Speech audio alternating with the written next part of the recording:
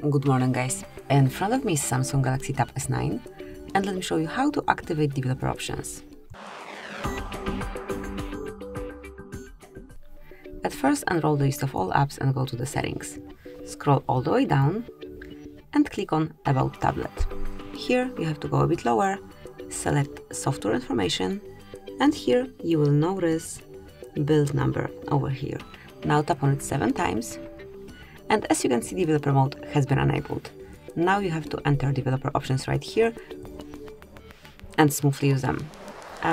So do whatever you want with them.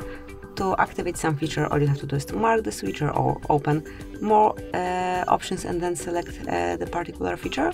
And once you want to switch developer options off, just untoggle the stop switcher, and as you can see, they disappeared. To activate them again, you will have to perform the same trick. So, as you can see, it's not possible to reach them right now. Thank you for watching, please subscribe our channel and leave the thumbs up.